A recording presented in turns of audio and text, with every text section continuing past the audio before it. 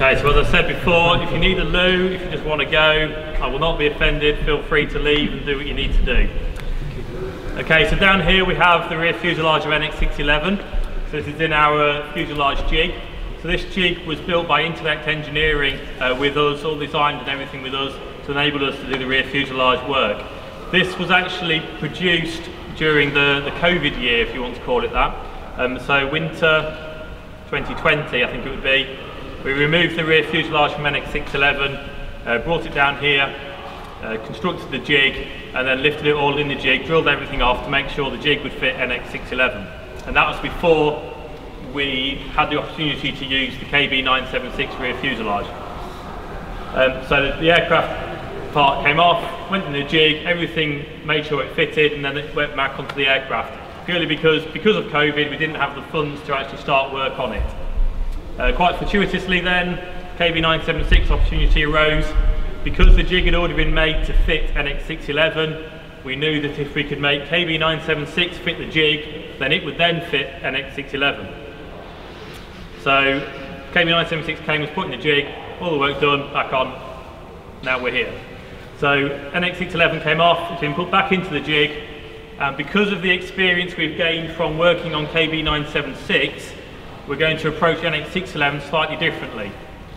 The biggest problem with NX611 is twofold. Number one is magnesium rivets.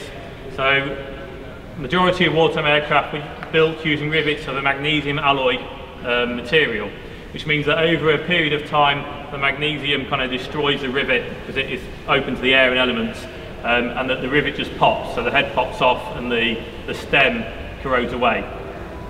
So all of the rivets have got to be replaced on this rear fuselage section. The second problem we've got is because poor old NX611 has had a busy life and been modified and adapted over its service career, it also has quite a few problems on the lower formers inside the fuselage.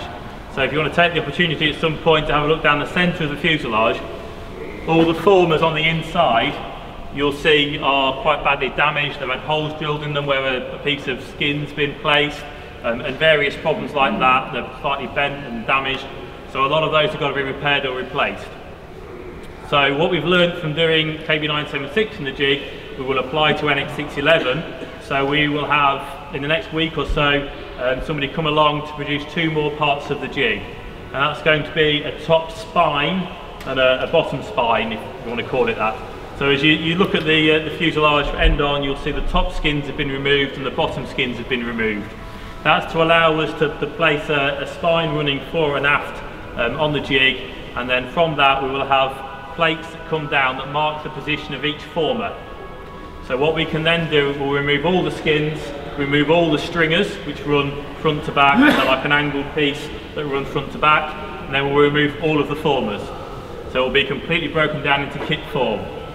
So back up to here, we restored that section during COVID, and then the rest of the section that we have to do. So all of that will come apart and it'll be on the bench. When it's on the bench, everything will be assessed for serviceability, be assessed whether it can be repaired or it needs to be replaced. It will be completely paint stripped, as I say, assessed, surveyed, and then built back up again in its assembly and then placed back into the jig. So with those top and bottom spines dictating the position of each former, we'll be able to fit each former individually onto that jig and then put the stringers into place and then skin round. By way of stringer, the Lancaster has different size stringer depending on which piece of fuselage it is. Couldn't make it simple and just use one size of stringer. So the rear fuselage and the nose have a thin stringer, if you want to call it that, a smaller stringer. So that means it's slightly thinner material and the legs are slightly shorter in both directions. So back in 2019, I think it would have been, we ordered a load of new stringer, sufficient to if we had to, replace all of the stringer in the rear fuselage and in the nose of the aircraft. So we have that stringer on the shelf. It was extruded in America. So extrusion is aluminium forced through a die of the correct shape in one length, heat treated and then sent over. So because of the length of the stringer, we had to have it done in America, because British industry as it is, there's nowhere in the United Kingdom that can produce a stringer long enough. It's not the length of extrusion that's the problem, it's the heat treating, the solution treating of it once you've produced it. So in the UK, we've only managed to find a company that can do it as long as 3 meters. So in old school, 10 foot length items, which of course the stringers in this are about 19 feet or something. So they just cannot be produced in the UK. So we had to have those extruded out in America and flown over. Of course, they're really long but really thin. So you've got to pay for that amount of shipping for that amount of cubic cross section. So expensive item to have done, but it means we've got it on the shelf ready to do the project. So as I said, it will come completely apart, new pieces placed in where required, original items reused if they can be, new formers produced if they can't be. So when we did the work on KB976, we had the formers on NX611 scanned to produce the wooden forms, so we will be able to use those again to produce new formers for NX611's work here. A few things we've already found wrong with NX611.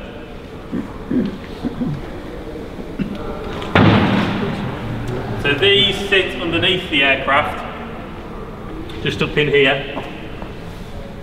That there. There's 3 of them, and these are made out of a magnesium alloy again. And because they're magnesium alloy, they've started to be eaten away by the elements, and they're very badly corroded.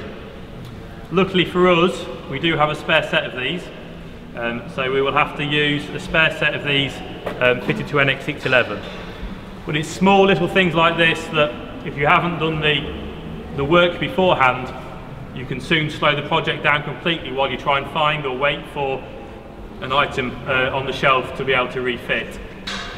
Those magnesium alloy items, in order to produce new ones of those, we would have to have them drawn up. We would have to put in a modification for a change of material, because there's no way you'd use magnesium alloy for those anymore, you'd use aluminium. And then we'd have to have them cut on a CNC machine. So I would imagine an individual item like that could probably cost us 3 grand, something like that. So you can see how costs can soon mount up, because that would all have to be milled from an individual single billet. You mentioned the magnesium alloy rivets. You said it was difficulty getting hold of them. Are you going to use them? No, the magnesium alloy was going away from altogether. We're going to hidaminium rivets, which are a purple-headed rivet. On NX664's wing behind you, we do have some magnesium rivets we put back into that, purely because we had a big stock of them and cost saving and that kind of thing, so it's not going to be airworthy. So the biggest problem with magnesium alloy rivet is when it's not properly protected. So over time, if the paint comes off it, or in wartime construction methods, it's very unlikely that they actually painted the inside of the wing, for example. So that magnesium alloy just opens the elements all the time and will corrode a lot quicker. Modern ways of doing this, when we use a Duralac jointing compound, it's well painted. Those magnesium alloy rivets now won't cause a problem for the French going forwards. But because ours is going to be flying, we're going to use hidaminium rivets, which is the purple colour. So when you look at the wing behind you, when you have a look around, the green ones are magnesium alloy, the purple ones are hidaminium. Do they drive the same? Pretty much, yeah, pretty much. The only time you really have a difference is if you get a really big hidaminium rivet. It's quite hard to drive. Yeah. They work hard and very quickly. Yeah, they do. There's quite a few rivets on this that are actually heated, so you heat them in a kiln. And then you drive them in, and then they age harden after they've been worked. So obviously they're very soft to then drive, but you generally do that with the bigger ones, or the ones that have got to be in a stronger section. So in the tail, the item which holds the tail oleo, which I was talking about before, those are all heated, so that you cook those rivets, and then you form them when they're hot, and then they cool down and they harden off. And that's obviously in a very strong section within the tail of the aircraft, because it holds that oleo and has that bad landing action that it needs to take.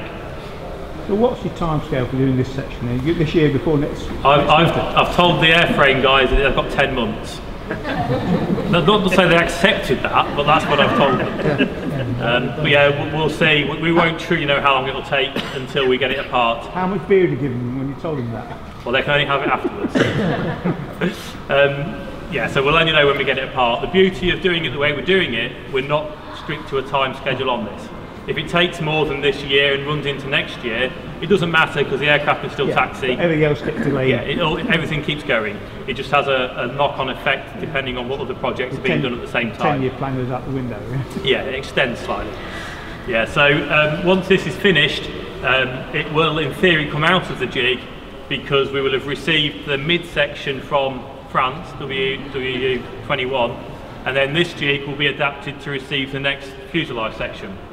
So we know that cruciform former on the front, which bolts to the front face of the rear fuselage, will fit in mirror, will fit the rear face of the next section. So that will either stay there or move to the back, and then we know that we have a form for the rear face of the midsection, which will fit the front face of the rear section, to then form the back of the jig. So it's like the vertical will move, the lifting will be extended, with a slightly different size fuselage section, and then this will form the rear of and the front of the next fuselage section. We'll make the jig fit the French fuselage section. We'll just tart it up for taxiing depending on what needs to be done to it, and then we know that the jig will be ready for NX611's mid fuselage section to go straight in and be worked to airworthy, ready for refitting to NX611. So very early days with this. We've only just started stripping some skins off. Over the next few weeks and months you'll see it come apart and packed in a box, and then everything assessed and start to be built back up again. How many rivets? A Lancaster as a whole is 1 million rivets. I forget how many they said there was in the rear fuselage, about 11,000 I think in the rear fuselage of KB976. But yeah, Avro seems to have an addiction to it, putting a rivet either every inch or every half inch. They don't seem to really remove themselves from that ruling. So as you can see, it's every inch going forwards, and then where the skins meet, so where's the skin overlap, they thought every inch isn't good enough for there, we'll put it every half inch. Very much overkill. Do you have to grind the heads off the rivets? Do you grind them off, or how do you get them out? No, you tend to just drill down the centre. So some people will use a punch to punch the centre and then drill down with the correct size drill bit. Other people will just drill sufficient of the head so that the head is not strong enough anymore, and then they just take it off with a, I don't know, like a chisel almost, just to knock the head off. It's a long job, just drill them out, then put the new ones in. Yeah, I mean, the danger you've got with drilling out rivets is if you drill too far, you suddenly, if you're not straight down the centre of the rivet, you'll screw up the skin underneath because it will make the hole too big or make it into a snowman shape. The stringer, yeah. Yeah, hopefully just the skin. If you go through the stringer, then you're alright butcher. Your jig, very accurate CAD modelling from, 3D modelling from what you've got now, but not all Lancasters are built on the same jig.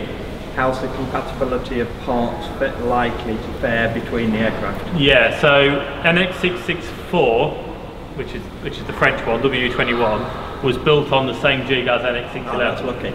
So in theory, NX611 could easily have got that wing, but he got that one. Yes. You know what I mean? Yeah, that's all the parts were produced and they were assembled. So in theory, they'll just fit. Yes. We didn't know whether the Canadian-built KB976 would just straight fit on the British-built NX611, but it did.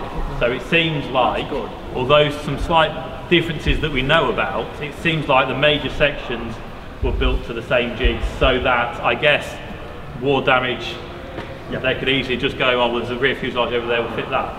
We know that this wing of WU21 has got a Canadian-built trailing edge and aileron.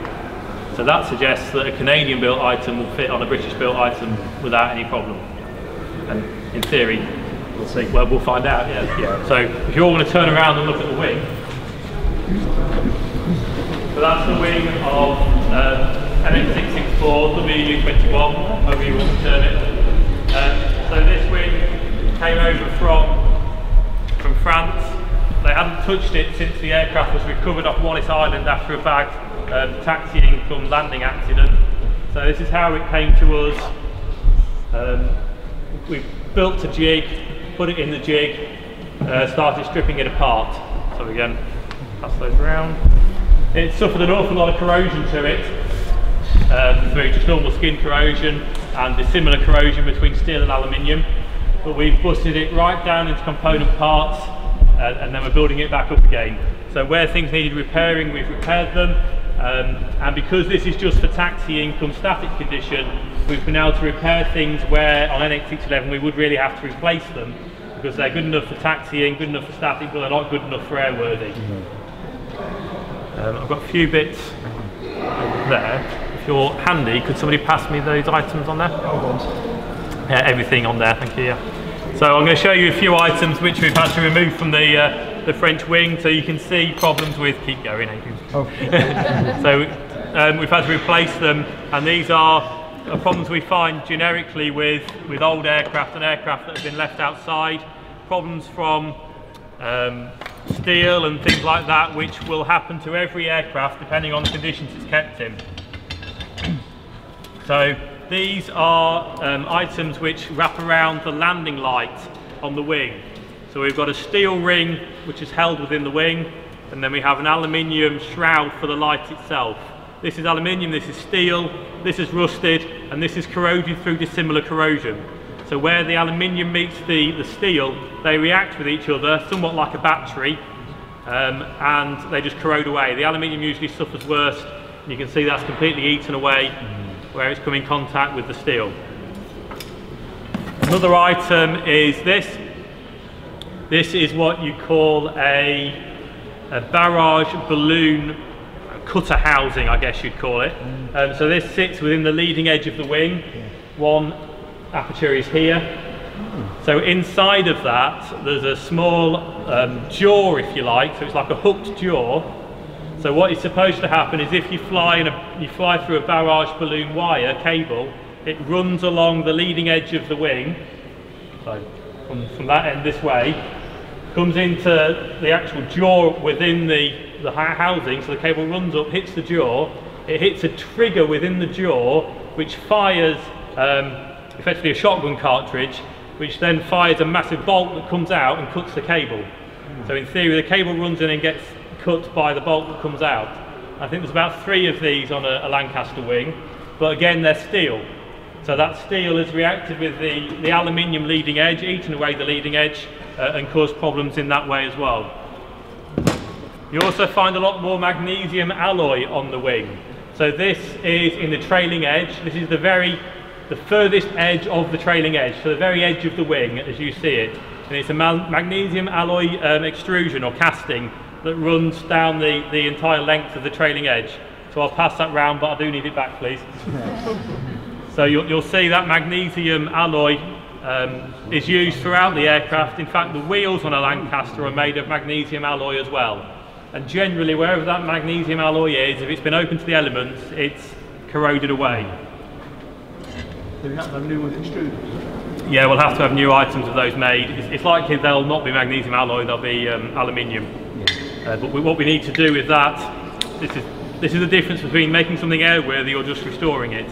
Because we've got to make the aircraft airworthy, in order to find out what material that was and the properties of it, to therefore replace it with a new material, that item's got to go away for testing. So it's got to be destructed to find the elements of it, to find out how strong it was in different planes, for want of a better description of it, to then work out what new material you need to use, which is as strong or stronger than the original material. But then the new material you use has got to be able to be formed in the same way as the original material to justify being able to use it as well. Then you have to get authority to do that. Yeah, so you find out what the original material was, you work out what new material to use, and then you go to a company, Part 145 company, to do the stress analysis and modification. That modification is then effectively sent off to the CAA for approval if it's a major mod, or just goes in the normal documentation for the company if it's a minor mod. And then that gives you approval to change the material, and then you've got to find a company to actually do the work to produce the new item.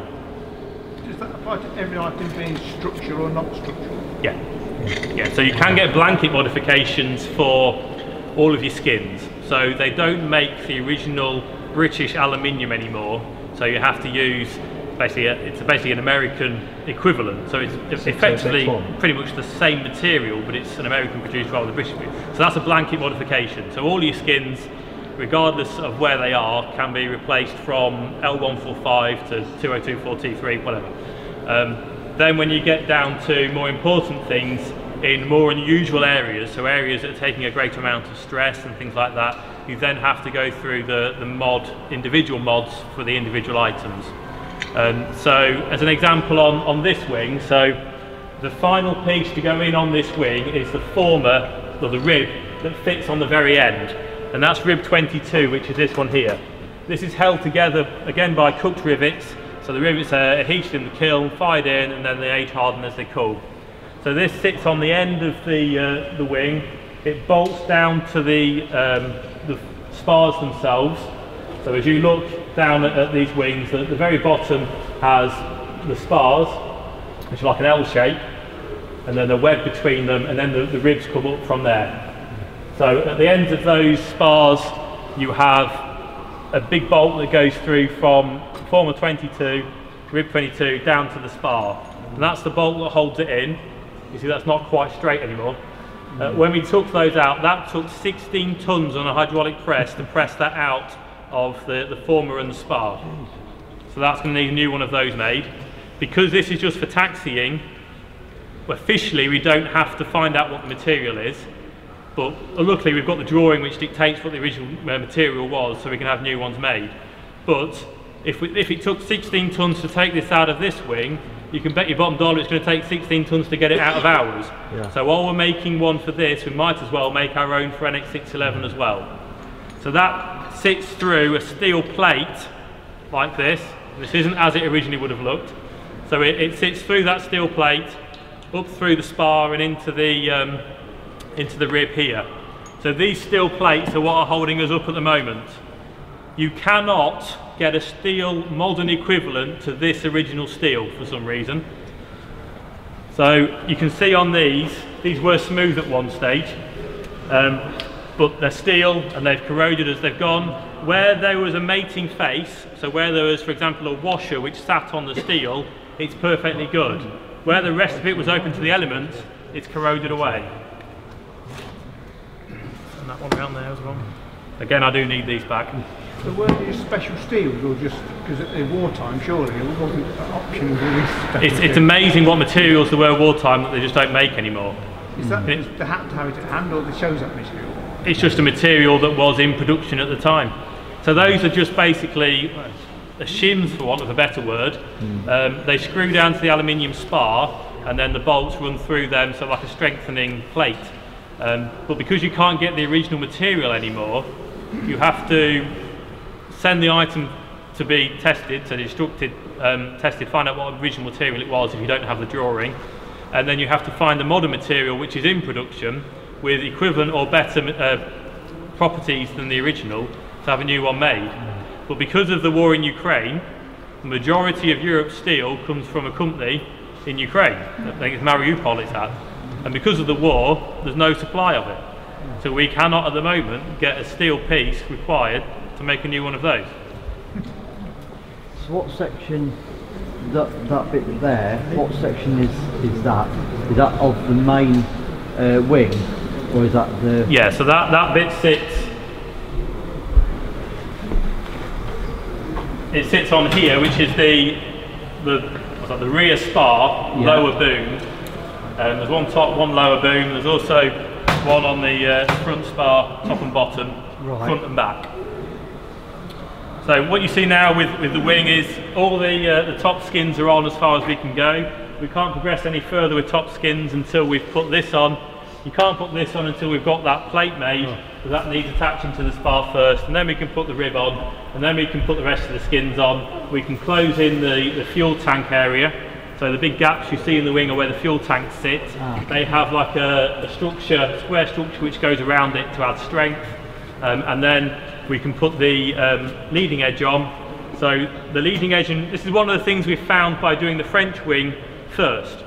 We originally attacked the wing in completely the wrong way, because we thought that you basically built up the individual components to the wing to complete it, where actually it was produced slightly differently. So the leading edge and front spar was produced as an assembly, which is what you can see in front of us here. So this is the front spar, the leading edge ribs are attached, the stringers are attached in, the skins are put on, the skins then come over, overlap the spar and hang down slightly. That assembly is then lifted on top of the main plane assembly and bolted down to the ribs and riveted on from there. So you build the assembly separately. We've also found that each rib was built as a separate assembly. So in the factories building parts for Lancasters, there'd have been somebody sat at a bench producing rib number 28, day in, day out, all day, just producing these ribs in a separate little jig on the bench. So bringing together extruded parts, skins, trimming to fit, riveting together, putting it in a box. The box was then taken away to the assembly plant, where all the ribs were then put in to the spar section, which had been produced on another jig somewhere else, all brought together, all the stringers put in place, and then there'd be somebody just firing skins on, riveting skins on all day to build the wings up. So it's very much built like, it's how industry changes, car industry changed when Ford came along and they did the big production line. It's all produced in small assemblies and then brought together as one major assembly out the door to be fitted to a Lancaster. So the leading edge here is just waiting for some more stringers to be fitted and cleats to be fitted. These are cleats. They basically attach the rib to the stringer, and there's hundreds of these. So these have all got to be married up in the correct place. The new ribs we've made here will have to be cleaned up, painted, and then riveted in position. And then we can then start to fit the skins on this and then lift the leading edge on. One of the big problems, I say it's not really a problem, but it's something they did in production with Lancaster which isn't brilliant for us now, and that's the use of a plug rivet. So as you look down the spar, whether it's the leading edge or the trailing edge spar, there's a lot of holes in it, and those holes are where you put a rivet, but those holes don't go all the way through the material, they go part way through the material. Normally with a rivet you put a hole all the way through the material, you action the head of the rivet and you put a block on the bottom of the rivet and it closes it all up and then sandwiches everything together. On the spars they decided to use something called a plug rivet, and with that plug rivet you basically drill a hole through the material but it doesn't go all the way through it, it goes into it, so it's a bottomed hole, and then you thread it, so you tap it, so you put a thread into that and then you fire a rivet into it, and the action of the rivet spreads into the thread. So it effectively becomes a form of a screw, I guess you could say. So that's a production method which isn't used anymore. So we have to train in firing in plug rivets. So we've had to have taps made to recut the thread within these. So although these have already been tapped because of the paint and everything that's gone in them, we have to re-tap them to make sure all the thread's good within the hole, and then we can reapply a new rivet. The actual way to remove a plug rivet is to drill a small hole in the head of the rivet, and they say use the tang of a file in the hole and turn it out like a screw. We actually found that a hex head piece for a screwdriver, if you drill a small hole, hammer the hex head in, you can then unscrew the plug rivet. The other problem of course is with corrosion. Some of those plug rivets were corroded away, which has in turn put corrosion in the hole as well. So we need to re-tap all these holes before we can put the new rivets in. Each tap, which is about that long, with an Acme thread, which is a strange thread, it's a very coarse thread, was £110 per tap. For a little piece of metal that long, we had to get 10 taps just in case someone breaks them. We actually sent the drawing off for the tap to a company that make taps day in, day out, and they said, are you sure you want these, because they won't work? Because, well, I said that's strange because they use them several millions of times during wartime and they seem to be fine then. But they're saying that because it's a bottomed hole, that as soon as you go down to the bottom of the hole with such a coarse thread, the tap will break, because it's going to hit the bottom of the hole and then the stress is through the tap. It's a very brittle material, that tap, and it will just snap the tap. We've used them before, it should be okay. So do you do those mechanically or by hand? Manually, yeah. Yeah. So I can it's see their by point if feel they're completely. if they're on machines without torque limiting. Yeah. So it'll be completely by feel. Unfortunately, one engineer will do the whole lot rather than No pressure there. trying to get several people trained in it. How deep are these holes that you're tapping with?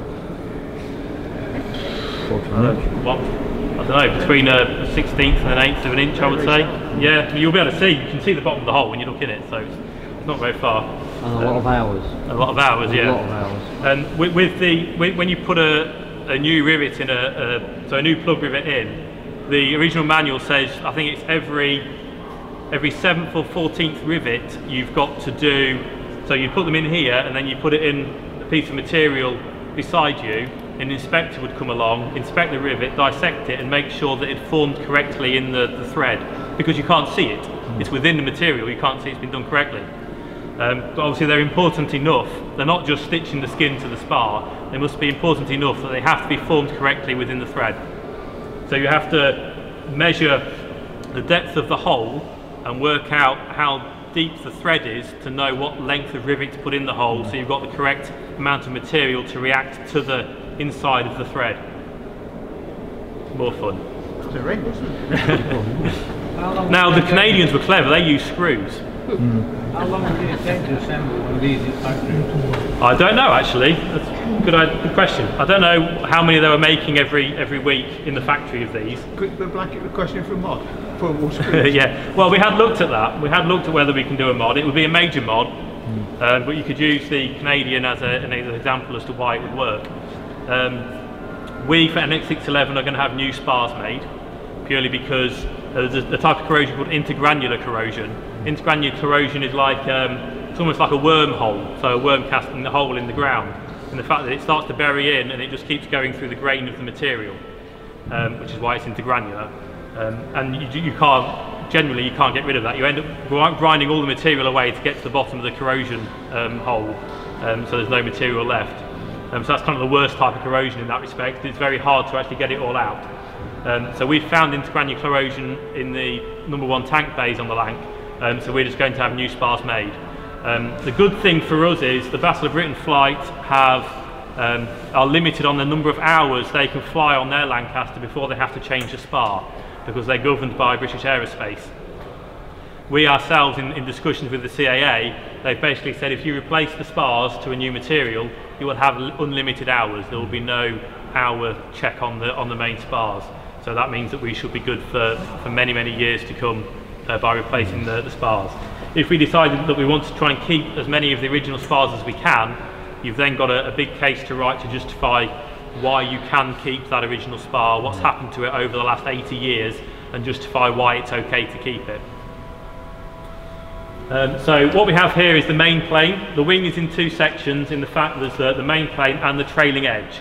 So the trailing edge holds the aileron, the flap, and that comes from the bottom, effectively the bottom of that wing as we see it, down to a taper, and the trailing edge for this wing is on the next jig over, although it just looks like two big booms and some boxes of bits because it's in component parts. That attaches, so the trailing edge attaches to the main spar by a special stud like this. It's a double-ended stud, so the long bit goes through the spar and with a nut on the end, and then the smaller bit goes through the trailing edge spar with a nut on the end. And did you ever hear of the Canadian Lancaster wingtip folding up in flight a few years ago? Well, it did. It'd be quite scary, wouldn't it?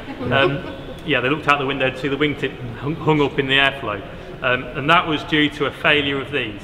So these had stretched, so the length had stretched and snapped, which allowed the wingtip to fold up. So these are all, again, a drawing made of a special material. We've had new ones made for the wingtips, and again we'll have to have new ones made for the trailing edge, I suspect. These are steel, so we've had a few that have snapped as we've undone them, for example, or are corroded, so they've lost enough of their strength that you have to replace them. I'm not going to send this one round, purely because it's the only spare I have. Are they special steel or? Yes, they're special steel. Yes. Yeah. They probably, yeah. We had these made prior to the war with Ukraine, so whether we'll be able to get some new ones quite easily, I'm not too sure. But yeah, so that's where we are with this wing. This wing will be ready to fit, all being well, fingers crossed, next winter, so winter 2023. So our port wing will come off, go in the jig, have this entire process done to it to restore it to airworthy. While we've had these spars from the French Lancaster here, we've scanned them, 3D scanned them, and had computer models made of them.